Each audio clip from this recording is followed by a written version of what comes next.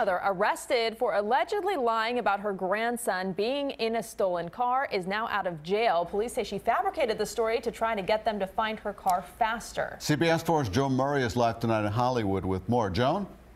Well, this woman is back with her family tonight, but this is a cautionary tale on so many levels. Now, this woman was clearly down on her luck, but police say she made her situation a whole lot more complicated when she told a lie.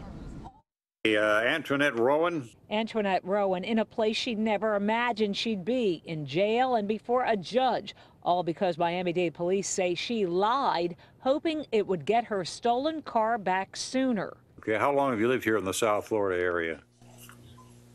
10 years. I have 3 children, sir, and a grandson. Me and my husband are separating at this time. Rowan's ordeal started Sunday when police say she met this man in South Dade, Antonio Monzon. He was supposed to help her with a vehicle transaction. Instead, police say Monzon took off in her car, similar to this one, a 2014 Hyundai Accent with a plate of Z59 FLZ. You can see in this surveillance Rowan running after her stolen car. She contacted police and they say Rowan lied that a toddler was in the car. That set off a police manhunt. And that was of great concern to our officers. Immediately a bolo, which is to be on the lookout, was issued on the radio. We initiated our helicopters to be on the search. A lot of officers responded to the area to saturate the area to look. Then detectives learned no child was ever in the car and charged Rowan. I'm going to release you on your own recognizance. This means you're going to be getting out of jail shortly.